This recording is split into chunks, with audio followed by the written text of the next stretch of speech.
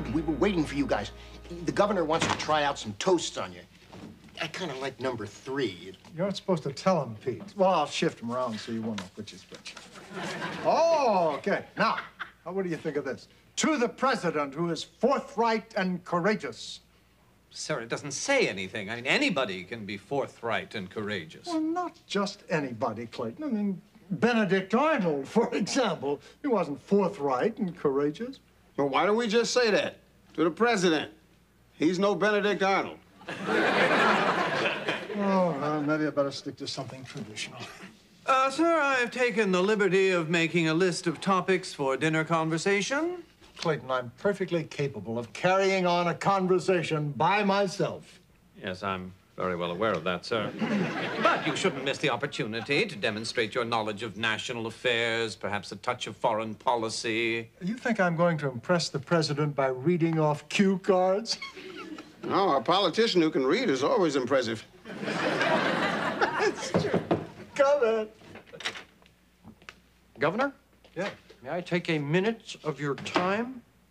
Yes, of course. What is it? I'm afraid there's going to be one less person at your dinner party this evening. Oh, I hope you don't mean the president. No, sir. We have found a possible security risk on your staff. What? Who? Well, the person in question is Benson DuBois. Me? You've got to be kidding. There must be some mistake. I'm afraid not, sir. What's the problem? The problem is we are trying to determine who you are. Well, as far as I know, I'm Benson DuBois. Oh? Army records indicate that Benson DuBois died in Korea in 1952.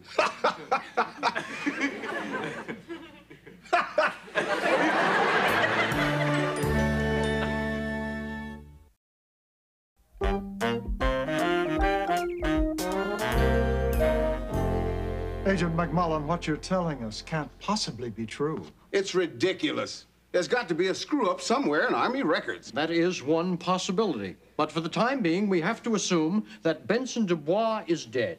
Well, for a dead man, I paid an awful lot of taxes. Listen, I can vouch for this man. I've known him for over 6 years, and during all that time, he's always been a living Benson DuBois. If he's not Benson DuBois, who is he? That's what we hope to discover. Oh, come on. I can't believe this is happening. Hey, you guys are acting like Benson's a spy or something. I'm afraid I can't comment on that, sir. No comment. You're in big trouble, Benson. I'm not in big trouble. The guy who screwed up my Army records is in big trouble. No, let's calm down. Agent McMullen, Tom, is merely doing his duty. Well, I'm tired of everyone doing their duty on me. I'm sorry, sir. I'm simply following procedure. Listen, Agent McMullen, Tom, whatever your name is, why don't we just check the FBI records for my fingerprints and settle this entire mess? You have an FBI record?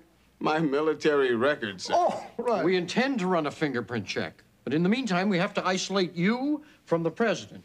Now, we're going to have to confine you to your office. It's merely routine. Agent Bartlett will remain there with you. Oh, so I'm being sent to my room without dinner. If you'll come with me, sir. Now, wait a minute. Why would Benson pretend to be somebody else for 30 years? People have gone to greater lengths to topple the government.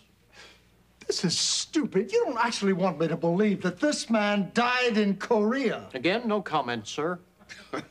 Well, don't worry about it, Governor.